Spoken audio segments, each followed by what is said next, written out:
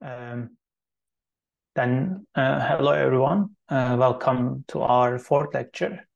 This week we're going to be mainly describing the data structures and algorithms that are used to identify the similarities between the reads and the reference genomes so that we can facilitate a quick search in the large space of the reference genomes. So if you remember, last week we started essentially with, we described the sequencing technologies, and then we mentioned that all of these sequencing technologies that we covered share a common disadvantage, which is the reads that we generate, they lack the order and location information regarding their origin from their corresponding genomes. In other words, we don't know where these reads are coming from in their organism because they don't carry that location information and also order information. Rather, we are essentially stuck with, let's say, this bunch of random reads, let's say DNA fragments that may have either short or long lengths. And the goal essentially, or the problem that we need to tackle in that case is we need to reconstruct the entire genome from many sequenced reads if our goal is to analyze the entire genome. And we said that this is like solving a puzzle. The reads would be the pieces of the puzzle, and then we would need to essentially reconstruct the puzzle from these reads or the pieces. And one good news was that we have a reference genome that we can look at so that we can take some hints, let's say, from the reference genome to identify the corresponding position of these reads. And there were essentially some trade-offs between certain technologies. For example, some technologies produce short reads, making reconstruction of that puzzle more challenging because we may not be able to figure out whether a piece may be coming from this, for example, this position or this position, because the pieces would be too short, making the identification also challenging, accurate identification challenging. For long reads, it's a bit easier, but then long reads are essentially a bit more erroneous. So this is around now 5% to 1% rather than 15%. And essentially this figure was showing the trade-off between the short reads and the long reads, depending on their lengths and then their accuracy. And this essentially is the pipeline that we are interested in solving, in covering throughout our lectures. And we already covered the sequencing part, and we said we would be focusing on this other step in the genome analysis, which is the read mapping step, that tries to solve that puzzle. So the read mapping, in a general term, the goal is to solve, let's say, life's puzzle from sequencing output. So we're not really solving the real puzzle from pictures, but in a sense, we're trying to solve the life's puzzle, which is DNA or RNA, let's say. And there are essentially several ways to, two main ways to perform read mapping, but the most common way is to map the reads to our reference genome. The reference genome is, let's say, a previously known and representative sequence of a particular genome, particular organism. Let's say it's previously constructed. We mentioned the human reference genome from the previous lectures. So we may assume that that particular reference genome exists regardless of how accurate it could be or how complete it could be, which we also discussed in the previous lectures. So to map the reads to a reference genome, so this is how a DNA fragment logically would look like, and this is how physically may look like. And the reads that we're generating are essentially some random fragments from that genome, from that DNA. And the goal is to essentially figure out where these reads belong to in their corresponding reference genome, right? So we first need to find their corresponding positions, their candidate regions in the reference genome, which in this case, for this read, this could be somewhere in this region. And the next is to align the reads to the reference genome. In a sense, now we want to identify the exact matches, mismatches, insertions, and deletions compared to that reference genome, so that we can identify the genomic variations that the individual possess compared to the reference genome, which is a representative of some, let's say, some certain population. The challenge here is that when we try to map the reads to reference genome, then this means that we're trying to map the billions of short fragments of DNA from lengths to 50 to a few kilobases, let's say. But there can be millions to billions of such reads that we need to map. So, and the human reference genome is also large if we are mapping the reads to a human. So this means that like there is essentially there needs to be some efficient search that makes it practical in this large space of the reference genomes, right? So this is essentially another way of doing read mapping. I mentioned two main ways in the previous slide. One way would be mapping the reads to a reference genome, and the second way would be mapping the reads without the reference genome, right? So we may not have a reference genome for every organism, but in that case, what are we going to do? So we can still do or generate, reconstruct the genome again, solve the puzzle somehow without looking at the picture. And the way to do it is to look at the reads, look at essentially the similarities between reads, and then try to somehow identify matching similarities between them, so that we can reconstruct the puzzle by looking at how similar each piece to each other is. And so this is essentially what we get after sequencing. So these are reads, and they have different, let's say, portions of the sequences. And what we can do is we can find overlaps here, right? So this part may be overlapping with this part, and this part may be overlapping with this part, and so on. So the colors indicate this shared content between reads. And of course, we don't know which strand is being sequenced at the time. So this means that maybe the reverse complement of the DNA will match with the forward version of the DNA, let's say. So this means that we need to take the reverse complements somehow. So I do the animation again here. We take the reverse complements of the sequences to figure out whether there is a matching region of these reverse complements with the other sequences. But then what we do is we somehow remove some unnecessary or extra information, and then find the link between these overlaps, so that we can take somehow consensus to construct the assembly from these overlapping pieces. So this is a high-level explanation of how construction of, let's say, a reference genome, or as we call a de novo assembly, is performed by looking at the overlaps. So we're going to be covering this step more in the next week.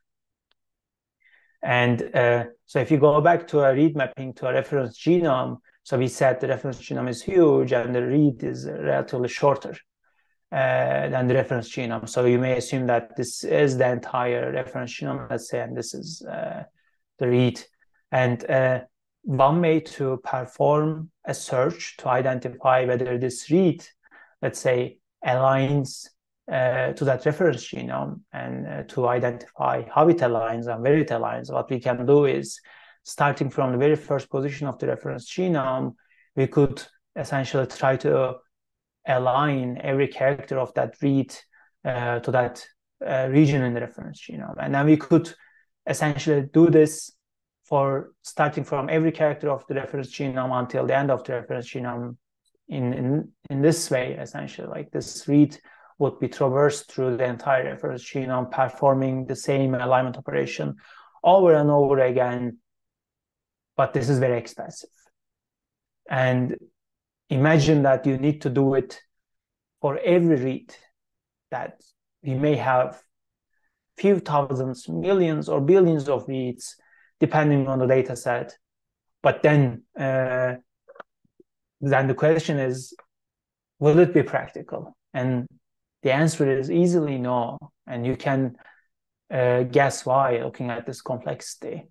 It would take perhaps years to complete such an alignment for a single data set, given a regular von Neumann architecture.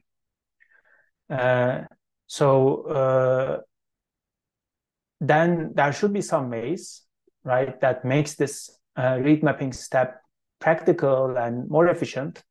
And of course, the answer is yes, we're going to be covering these. And such an analysis is usually done in 3 steps.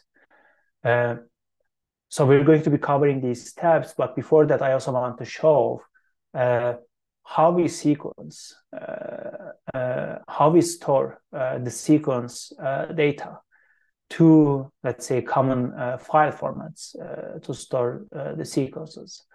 One format is called the FASTA format, is over here, and the other one is FASTQ. These are pretty similar to each other. In the FASTA format, we have two lines per each read. So a FASTA file may include many reads, right? And for every read, we have 2 lines. Or let's say 2, so it's not necessarily 2 lines, but let's say we have 2 layers for every read. So one layer is an identifier, is an identification layer or identifier line, let's say. And this identification is supposed to give a unique name for that read so that we can identify that read. For example, when we map this read to a reference genome, we want to basically look at this FASTA file again and then see what was the sequence, right? Maybe the alignment information will just include this ID information. It will say this ID maps to a reference genome at this position, but optionally, it may not include the exact sequence information, and you may want to go back and see what sort of sequence it was. So in order to essentially extract the sequence information accurately, we need to have an ID to go and look at. Excuse me. And in the second layer, so I said incorrectly, sorry.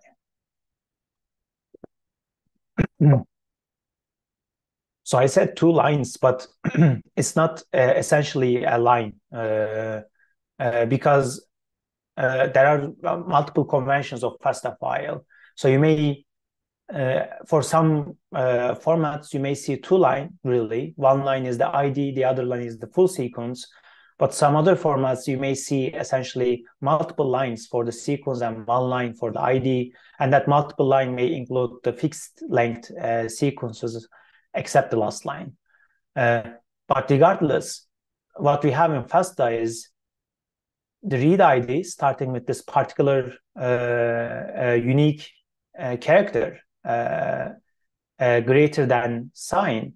And then until you see the next read ID, or maybe until you reach the end of the file, whatever you have in between will be the read that corresponds to that read ID. So I hope this was clear.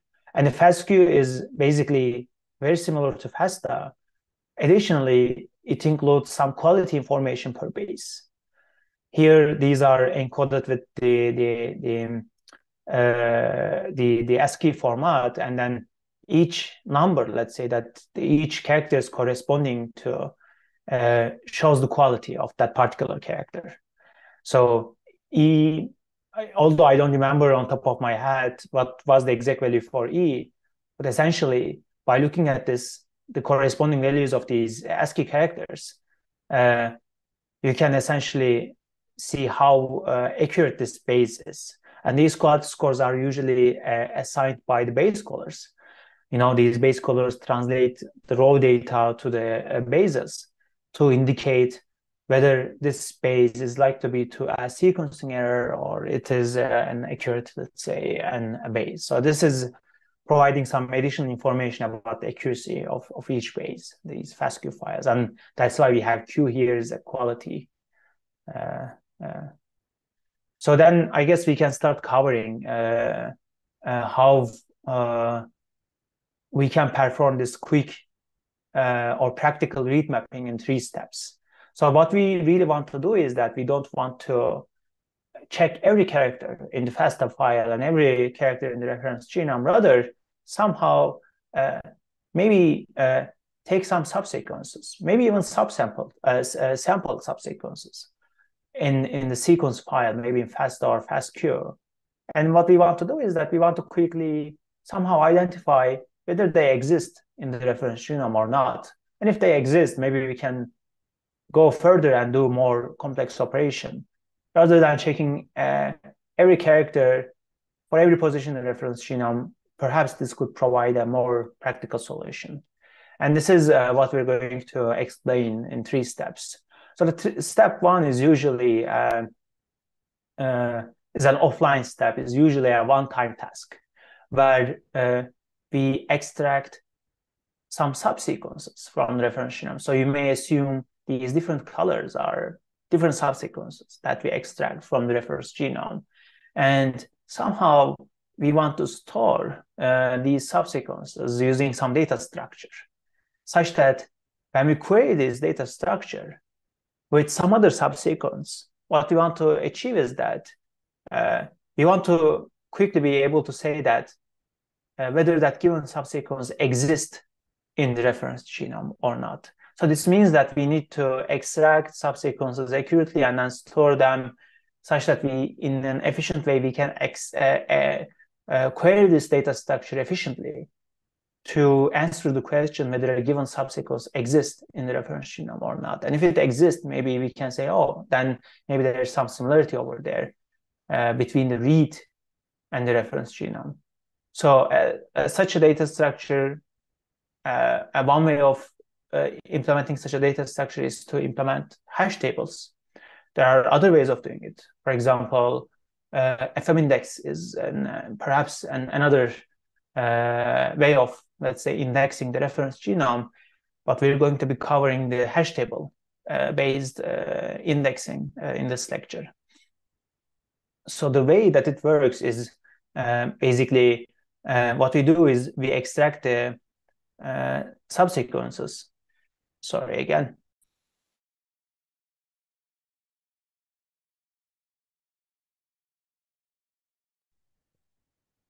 So we extract the subsequences from the reference genome. So I assume that the green is a certain subsequence. And what we do is that we use this subsequence as a key in the hash table. So there are multiple ways of converting this subsequence to a key. We could simply directly use the sequence itself, the string itself, as a key, right? But then there could be some problems because that subsequence could be, let's say, extremely large, maybe, let's say, 50 character, 100 character long. But this means that you need to really have a huge hash table to, let's say, reserve the efficient space for all such possible keys. So then I guess one other efficient way of doing it is to somehow hash these strings and then generate hash values from these substrings so that we can use these hash values as a key in the hash table, which we refer as also a seed that are stored in the hash table.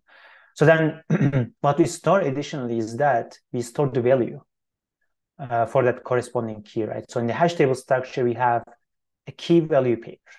Given a key, hash table returns a value if it exists. So in our case, our value is the list of locations that particular seed exists in the reference genome. So imagine that I give you, let's say I give you the yellow seed, right? So I query this yellow seed in the hash table. Then what it will return me quickly is that what it will tell me is that this yellow seed exists in these positions. For example, 3, 5, 12. So when I look at these positions, maybe I'll see directly the yellow, right? So here the third positions somehow and the fifth position somehow. So this is somehow a quick way of identifying whether a subsequence exists in the reference genome and where they exist, if so, right? So this can quickly tell me whether the particular subsequence is located in the reference genome. So these are essentially the seed locations located in the reference genome. So these seeds are usually generated from, as I said, subsequences, which we refer to them as k-mers usually. So that k-mer literally means a string of length k, right? K is corresponding to the length of the subsequence. For example, if I tell you a 20-mer, then this means that we are extracting some subsequence of length 20. And of course, depending on, I guess, the courses that you've taken previously or the applications or the projects that you work on previously, you may have heard of this k-mer in different terminologies, maybe an n-gram or q-gram. So these are all referring to the same thing, essentially. But then the question is, which seeds or k-mers we need to store in the hash table, right? Because depending on which seeds that we're storing, this significantly affects the accuracy and the space requirements of the hash table. And there are essentially different strategies to select and store the k-mers. So one strategy is to extract all possible k-mers from a reference genome. So we call it extracting all overlapping k-mers. So they are overlapping because of the reasons that I'm going to explain next. So imagine that this is our reference genome. It starts with GCTA and then it goes on with some other sequences. If you want to extract all overlapping k-mer, then we need to start from the very beginning. And there should be a length to that k. So in this case, the length of the k or the length of the subsequence that we're extracting is 7. So we extracted the first k-mer. So the next k-mer would be essentially the next subsequence that we would extract after shifting this, let's say, window by one character, right? So we were at here initially, now we're shifting by one character, and now we're here. So this is what we have now. So this is the second k-mer. And then we extract the other k-mers by shifting again one character, so on until we reach the end of the reference genome. So this means that now we extracted all the overlapping k-mers. So here, the k-mer length is 7 again, because the length of the subsequences are 7. And what we usually do is that we hash each of these subsequences or k-mers using some hash function, usually a low collision hash function, and then store the hash value as a key and store the position of this k-mer as a value in the hash table. So it's like a list of positions. So if I see this particular k-mer somewhere else, then this means that I'm going to generate the same hash value. Then I'm going to have multiple positions for that k-mer as a value in the hash table. So this means that I'll immediately know how many locations that this particular k-mer appears in the reference genome. So if in case I need to go to each of these positions and then check to do further computation, let's say. So the benefits of such an approach is that it has high sensitivity because there is no information is lost. Where literally, maybe there is even a redundant information here because subsequent k-mers contain some redundant information, right? So here you can see this type of sequence is shared across k-mers. So this means that no information is lost and there is even redundant information. And this means that as a downside, it also incurs large storage space requirements. So these are essentially the benefits and the downsides of storing all k-mers in a hash table. So the question is, do we have other strategies that may provide perhaps slightly less accuracy, but still maybe a better storage requirements? And the answer is yes, for sure. One strategy for this is called essentially minimizers. And this is basically a sampling strategy. And how it works is as follows. So imagine that we extract all overlapping k-mers again. So we're not storing them yet, but still we're extracting them, right? So these are all overlapping k-mers. And then at the time, let's say we consider only a W amount of these overlapping k-mers. In this case, W corresponds to a window, and in this case, our window is 4. We are somehow considering 4 k-mers at this point, and the length of these k's are 7. So what we do is that in a given window of k-mers, we hash all of these k-mers in the same window, and then generate their hash values. So what we do is that we find the hash value, we find the minimum hash value.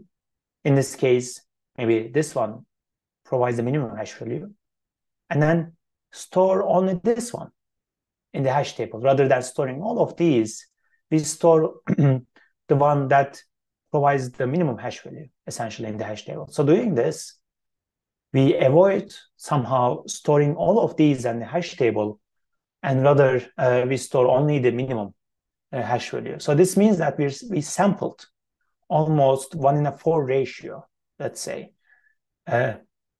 So this means that then our sampling strategy, will it make the mechanism less accurate?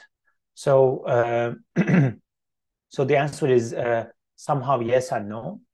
First, let's mention the benefit of this approach. As we said, there's a reduced storage requirement due to some clever sampling, right? But the downside is we have a reduced sensitivity, of course, compared to extracting all k-mers, because definitely we're losing some information. But the question is, how much of information are we losing? So if you're interested in this, there's a paper that describes the theoretical, let's say, proof behind these minimizers from 2002. Unfortunately, I don't have the link here. But I guess if you search for the minimizers and 2002 paper, probably you're going to identify that paper. But essentially what that paper tells us that if 2 documents or 2 sequences are similar, let's say, so in this case, 2 sequences may be some region in the reference genome and a read, right? Assuming that this region and the read are similar to each other. So this means that if you set your window parameter and k-mer parameter accurately, then this means that it is guaranteed that they will share a minimizer.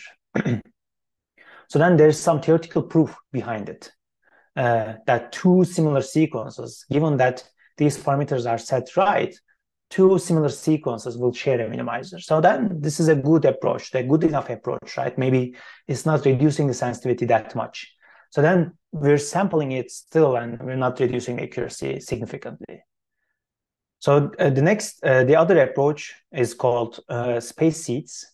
So if you look closely to the previous approach, what we're essentially doing is that we are hashing some sequence and then storing in a hash table. So this means that when we find the match for a hash value, so this means that we found some exact match for that particular sequence.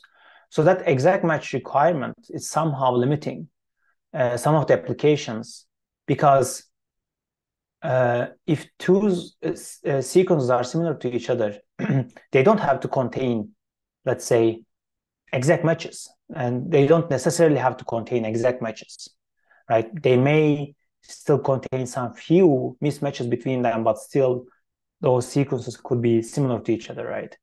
So then this means that by requiring this exact matches, maybe we are somehow missing some important locations or some important matches that we could find, let's say. And the idea behind spaces is to somehow minimize such an effect so that we could identify, let's say, matches between similar k-mers. And the way to do it is to apply a pattern to the sequences before hashing them. So it's in a sense that we are inserting some don't care characters at a fixed positions of the k-mers, right? So assume that our pattern, for every sequence, our pattern will insert don't care character at the second, let's say, and the fifth positions of any given sequence, right? So when you do this, then this means that if we have, let's say, mismatches at these positions, right? Then if you didn't apply a pattern, then this means that you would generate completely different hash values, because this is how most of the low collision hash functions work, right? So they don't care about the similarity, but rather given some sequence, it will generate a hash value. And regardless whether two sequences are similar or not, these hash values will generate a completely different hash value. So this means that even if you have one, for example, mismatch between two sequences, then you may end up getting completely different hash value. Then this means that you may not be able to find matches between them. But then if you insert these don't care characters, and if you are lucky, such that your don't care characters appear at the positions where the mismatches appear between sequences, then this means that you just make these mismatching characters same because you inserted don't care character here, for example, an X. So this means that when you hash them, they will end up generating the same hash value. So again, let's look at here.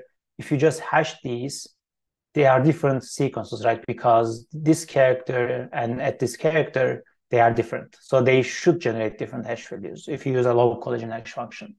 But when you apply don't care characters here, then this sequence is exactly same as this sequence somehow. And this means that if you give the sequence to a hash function, then it's supposed to generate the same hash value. Then this means that you'll find matches, although the original sequences were somehow they were not exact matching.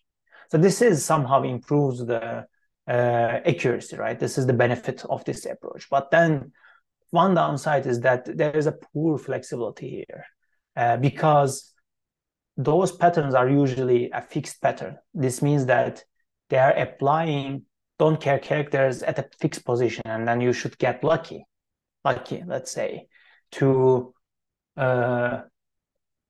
essentially be able to generate the same hash value for similar sequences only if the mismatches appear at these don't care positions. So this is essentially the trade-off or the downsides of the benefits of using space seeds. And this is good for, let's say, tolerating mismatches. And there is another seeding approach. We call these approaches seeding algorithms, by the way, or k-mer selection algorithms, because they tell us the mechanisms, how to select the seeds, and these seeds are stored, let's say, in hash tables as hash values, right? Essentially, whatever the hash value that we're generating here is a seed, and seed to the hash table, and the mechanism that leads to that hash value is a seeding technique, to explain it broadly. And another seeding technique is a strobmers. So this is somehow similar to minimizers, but it takes a further step, and there are several ways of doing strobmers, and this is one of relatively the easier mechanisms of strobmers. So what it does is that assume you have these sequences, and these sequences may be similar to each other, but only maybe they may still include some different inserted or deleted characters between them. But in general, maybe they could be similar to each other, like these long sequences. So if you want to then somehow tolerate these insertions and deletions that may happen between similar sequences, what we could do is we could first identify the minimizers, let's say, within each sequence. and then consider only these minimizers, and in a sense that link them, right? So this means that you somehow ignore whatever in between these minimizers, and then just link these minimizers together as a single sequence. So what happens is that if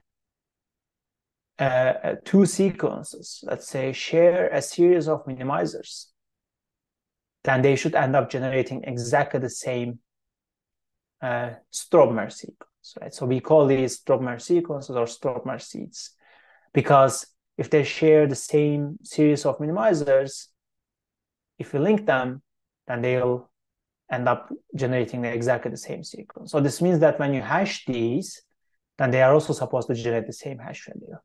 So this is then like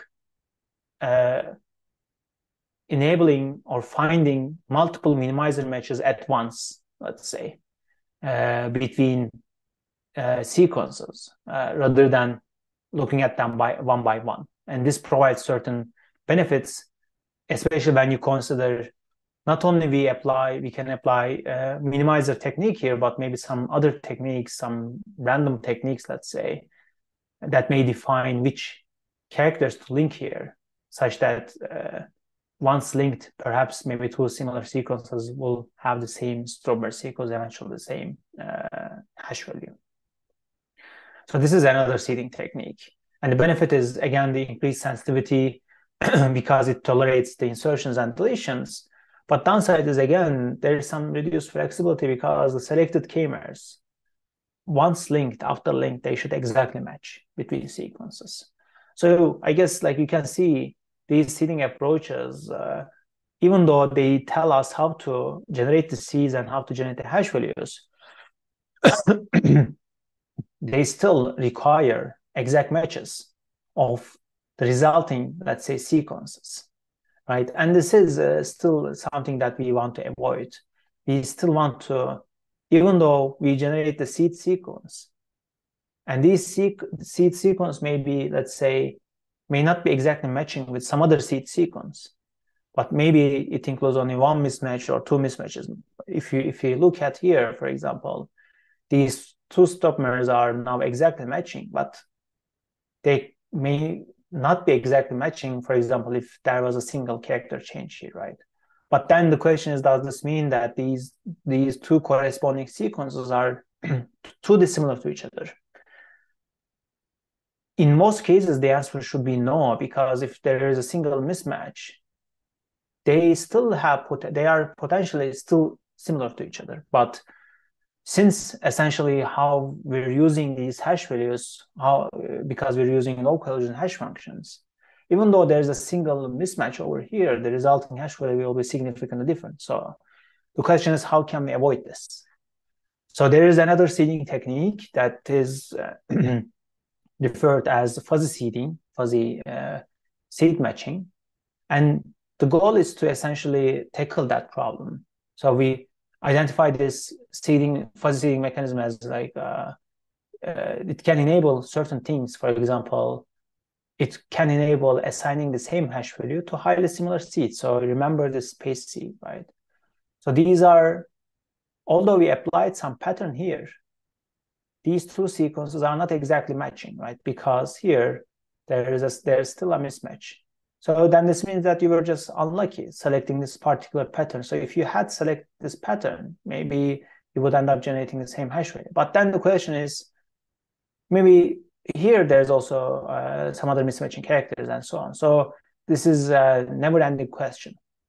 So then this should be whatever the sequence we have, whatever the sequence we generate after applying the seeding mechanism, if that resulting sequence is highly similar to each other still, regardless it is exactly matching or not, a fuzzy seeding technique should enable generating the same hash value so that we can find matches with a single hash value lookup, matches of these highly similar seeds, right? By looking at the hash table. And still, if two seeds are highly dissimilar to each other, such a fuzzy seeding technique should still generate different hash values. They are too different than each other, right? So that we don't find matches between highly dissimilar seeds. And of course, such a single hash value lookup can be high performed because we are still using hash values to query the hash table. So this is like a single query to the hash table, and also the space efficiency because we're storing the hash values in a compact hash table and so on. So then this means that if you are using low collision hash functions, then this means that you need to find exact matching seeds. And this means that maybe you're missing some useful and novel seed matches by doing so. And for such a fuzzy seeding technique does not necessarily use low collision hash functions, but maybe uses some clever techniques to be able to generate the same hash value for highly similar seeds. And so that it also enables rethinking the other parameters related to read mapping, etc. Further. And this is what we do in this paper. This is a blend that was published early this year. This is a mechanism that can enable generating the same hash value for highly similar seeds. And if you're interested, you can take a look at this paper to learn more about it and how we do it, how we enable fuzzy seed matching. But essentially, depending on the mechanism, the seeding mechanism that we're applying, this is essentially defining the content of the hash table, or let's say the index that we are building. And it is also defining how quickly the indexing technique and also the seeding techniques are defining how quickly we're building that index table and how large it is, etc. Right? So then there are different indexing techniques. They have different trade-offs in terms of their, let's say, seeding time, meaning how long it takes to query that index to identify the seed matches, right, and how large the index is, etc. So I'm not going to go into too much detail, but you can essentially check this paper to learn more about it. So this is the first step. It was quite long, but we'll go over the rest of the steps relatively quickly, at least the second step, because I believe you'll understand the gist of it more easily now that we covered the content of the hash table nicely, right? So when you're building the index using hash table, the keys are the seeds, essentially the hash values of certain subsequences that we generate from reference genomes. And the values that we store along with these keys are the list of positions where these subsequences exist in the reference genome. And this is a one-time task. I'm saying this is a one-time task because we do it for every reference genome once, let's say, assuming that the reference genome stays the same, which is not always the case, but the same reference genome is used multiple times, let's say, right? So then this means that you can index it once and then use it multiple times. And of course, depending on the parameters of the seeding technique, you may need to reconstruct the index structure again, but we're assuming that given a parameter and given a reference genome, that is constructed only once. So then the next question is, how can we query that index? In our case, how can we query that hash table so that we can find similarities between a read and the reference genome quickly? And this is the second step, querying the index using the seeds from reads. So what we do is we apply the same seeding strategy on the reads again. For example, if you had applied minimizer seeding given certain parameters such as W, window, and K, we should use the same parameters here so that we'll find consistent matches. So we apply the same seeding on the reads, and this means that we're extracting some subsequences again from the reads. And what we do is that we use the same hashing mechanism again to generate the hash values, and then we query the hash table that we constructed previously and ask whether that particular seed exists in the reference genome. And if it exists, then I quickly can tell that, okay, then there is the shared subsequence between a read and the reference genome, right? Quickly. So you remember the very first naive approach that I showed you. In that case, we would need to be checking every character one by one in the reference genome and every character in the read to identify whether there's a match and whether that read aligns well to reference genome or not. But here, what we do is that first we start with some subsequences that are extracted from the reads and also from the reference genome. And then first we try to find quick matches between these subsequences before we do further analysis, right? So this enables us to reduce, let's say, the space search space dramatically from the entire reference genome to the certain positions in the reference genome that this hash table tells us. So the hash table is telling us, given that subsequence from the read, you need to go and look at these positions in the reference genome, and then that's on it, let's say. So this is more or less the abstracted way of it. And then we do this, right? We take the seed, let's say, and then it tells us these positions, and then we essentially go and check the other seed, and then it tells us these positions and so on. So the other step that we do is that the seeds that we extract from the read and the locations that we extract from the reference genome, is there essentially a list of positions that are close to each other, right? Because then if there's a list of positions or the chain of seeds that are close to each other in the reference genome, then this means that the order of the seeds also, and also the distance of the seeds also matching the distance and order of the seeds in the reference genome. So it's not like only blindly matching or finding matches of certain subsequences, but then also the next step could be checking. Now you have, let's say, multiple matches of seeds, right, between the read and the reference genome using different seeds. Is there essentially a chain of seeds, or chain of different seeds that appear closely, both in the reference genome and the read, with a similar order that they appear in the read and the reference genome? And we call this a chaining technique. That's also a dynamic programming technique that I'm not going to explain here, but chaining algorithm can give you this so that you can somehow filter out some of the seed positions quickly and then focus on some other ones that are essentially close to each other. Or there are some other filtering techniques that quickly filters out some unlikely positions.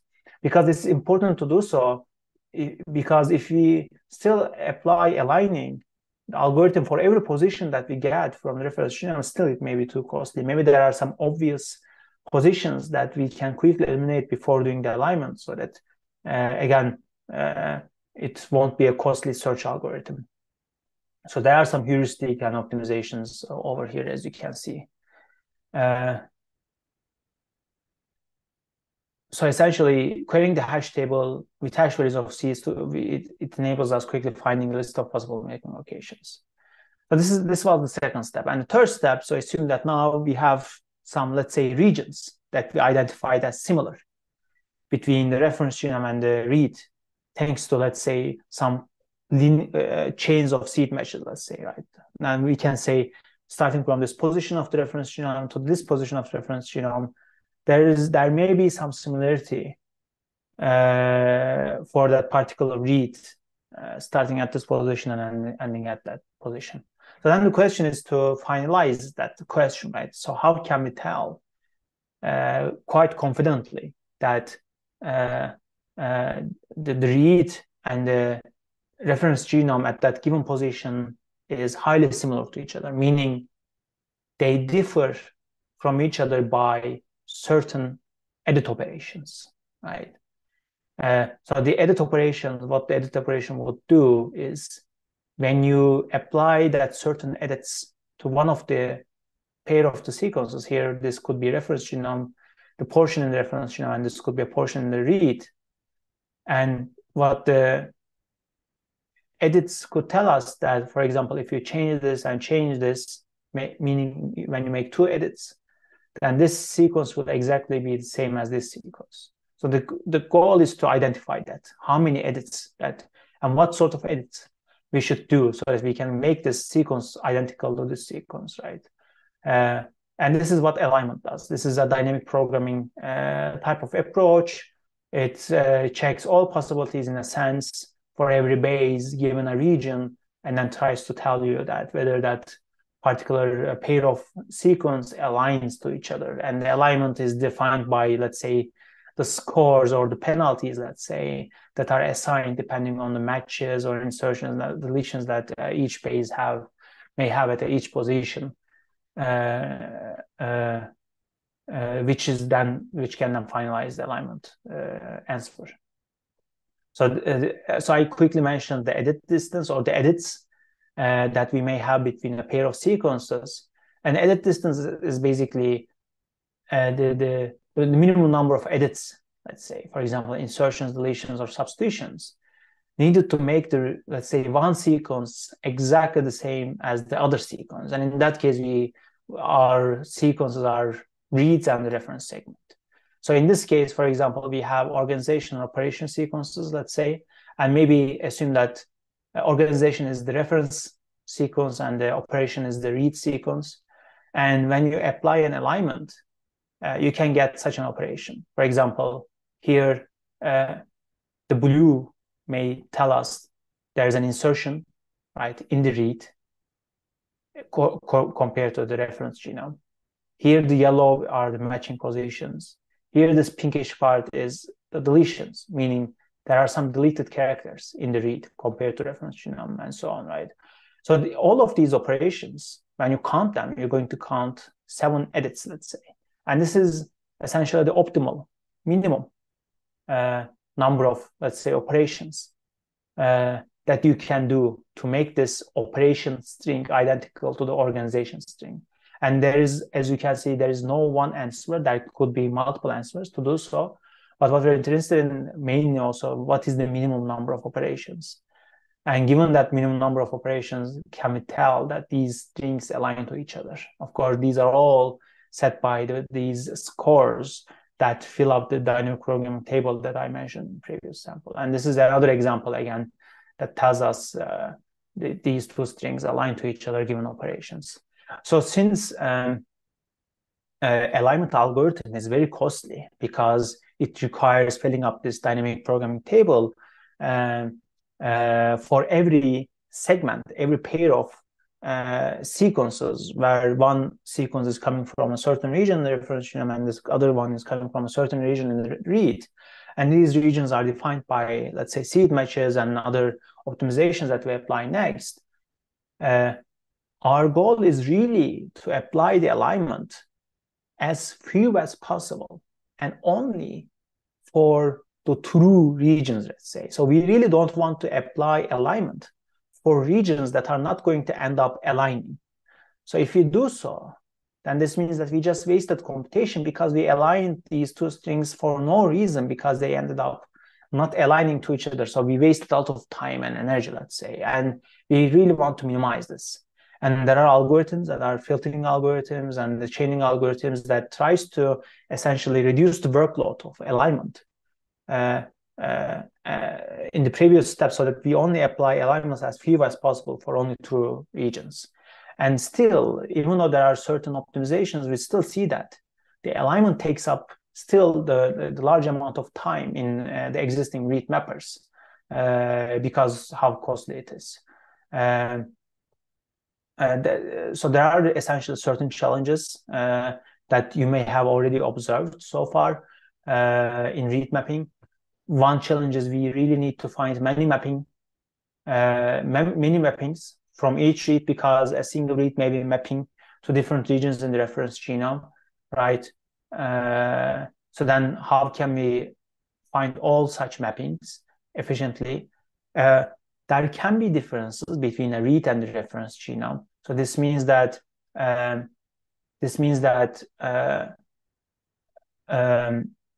we don't really want to basically rely on exact matches between reference genome and the read, right? Because an individual may have mutations compared to reference genome because we all are individuals, and due to the evolutionary differences, due to the somatic mutations, etc., our genomes contain differences compared to every other person out there, right? So we want to identify these differences so that we can analyze the genome and make it more personal to you. And that's why we want to tolerate essentially the mismatches between the read and the reference genome. And this means that we need to apply some alignment algorithms to do so, which is costly. And we need to do them really fast. So read alignment is costly because it is a quadratic time dynamic programming algorithm, because we fill up the table, and also it has data dependencies. That means that you cannot really, if you have the budget for parallelism, but still you may be limited by the algorithm, right? Because of the data dependencies, you need to look at some previous cells to calculate a particular cell. Then this means that this particular cell is dependent on the computation of these previous cells.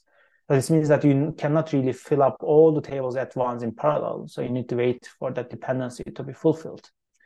And of course, almost the entire matrix should be computed. There are some optimizations, such as the banded approach, that may avoid computing the entire matrix, but in most cases, we're still filling up some large space of the entire matrix still, which is requiring still a large amount of space and computational complexity. And if you're interested in learning more about, let's say, why this is very costly to do so, you can check this paper that provides mathematical proof to it. Also, we have another paper that describes all these steps that I mentioned you and how they evolved over the last 30 years in this survey paper. So if you're interested in, you can check this one as well. And this is a paper that includes the steps from sequencing all the way to variant calling. So if you want to basically learn more, you can check this paper as well. So I guess the other question to answer is perhaps, why do we even have a single reference genome, right? So far what we mentioned is that there's a read, and that read maps to a reference genome. And that reference genome is defined as the representative, let's say, sequence of a particular organism. But this is essentially what it is, right? So the reference genome, for example, for a human reference genome, contains around 3 billion characters. And it determines certain characters of an individual, right? For example, eye color, the shape of face, their allergies, and other things, etc. But essentially, how it is generated is basically from, it's not representative of the entire population of human species, right? It's only a representative of certain individuals, and it may differ from individual to individual, but we're still looking at this particular reference genome to identify the differences from reads compared to that particular reference genome, right? And we may have millions of reads and the origins are not known. And what we do is that we essentially find some exact matches between this reference genome and the reads that we have, and then try to reconstruct the rest of the face, the rest of the picture, starting from these exact matches, let's say. And maybe up to a certain point, we may be able to construct this picture of an individual by looking at the reference genome. But the problem arises, let's say, substantially different than the reference genome, such that it incurs variance, right? Because the reference genome and the individual will not be exactly the same. It will include some variance. So this means that we may still be able to map our reads and align our reads to that particular reference genome because they will share enough similarity, let's say, right? Because we use alignment algorithms, and those alignment algorithms tolerate mismatches and insertions, etc. So they tolerate differences up to a certain point. But how about the reads that even the alignment algorithms cannot align? So it doesn't mean that these reads do not belong to that individual. It may still belong to that individual, but we may not simply be able to align it because our algorithms cannot find sufficient similarity between the reference genome and the reads. And this is just simply because we use that particular reference genome. So if we had used, let's say, a reference genome that is relatively close to that particular individual, then maybe we would be able to align these reads to that reference genome using the same algorithm. So the question is using a single reference genome a good idea? And this is basically known as the reference bias. And to solve this, there could be two perhaps main approaches, right? One approach is then let's not use single reference genome, but let's construct multiple reference genomes and map the reads to each of them one by one. Right. So this means that this is an approach maybe that can improve the accuracy, but this is not a really scalable approach because we're literally increasing the runtime by n times if you use n different reference genomes eventually. So then this is not relatively a scalable approach, essentially, right? So this is, for example, we may have 4 different reference genomes. Then the question should be map our reads to each of them one by one. So the other approach is maybe, so the key idea here is that although these reference genomes are still going to be different than each other, in most regions, they are still going to share some similarity as well. So why don't we leverage that key idea, right? For example, the Thai region over here in this picture is similar across multiple pictures. Then the question is, do we need that redundancy in different reference genomes? Or can we somehow merge all these shared information and still keep the differences also in order so that we somehow be able to analyze all of these differences and still spend less time on the common regions, right, between multiple reference genomes. And this is basically the idea in using graphs when mapping the reads to a reference genome. So what we can do is that we can construct a single graph where the common regions are merged, let's say, into a single node, if you want to already start imagining the graph. And for the variations, we have, let's say, divergence from those nodes, right? Maybe one divergence may lead to another node showing the difference of a particular reference genome, and another node may be showing the difference of another reference genome at the same position, let's say. So this means that the differences can be encoded nicely as well as the similarities. And this is perhaps one way of imagining it. So maybe here the differences are here, but perhaps for one reference genome, we may have, after ACG, we may have T. For another reference genome, we may have G, right? And in this way, we didn't store ACG multiple times, but only once, because it's a shared attribute apparently across reference genomes. But now we were able to also now store differences, let's say, across reference genomes using such a graph structure. So essentially, it's also a good time to think about the graph type of approaches and how we map the reads to a reference genome. But we're not going to cover it in more detail now in this lecture. But we will have essentially a talk that is from our group and where we will explain how we perform and accelerate such a read to graph mapping, let's say. So with that, this is the end of the lecture, and let me give you some teasers for next week. So for next week, we're going to go into the details of the de novo assembly construction. We're going to answer the question, what happens if there is no available reference genome of an algorithm? And if you remember, I showed you if there's no reference genome, we can still find overlaps to construct the assembly of the reference genome of an individual. And this is what the de novo genome assembly is doing. It's building some sort of graph, and then from that graph, it's trying to identify the genome itself. So we're going to cover these steps. And also we're going to briefly be covering the steps in variant calling that essentially uses the alignment information in the reads and tries to correctly identify the mutations in an individual compared to reference genome. So with that, this is the end of the lecture.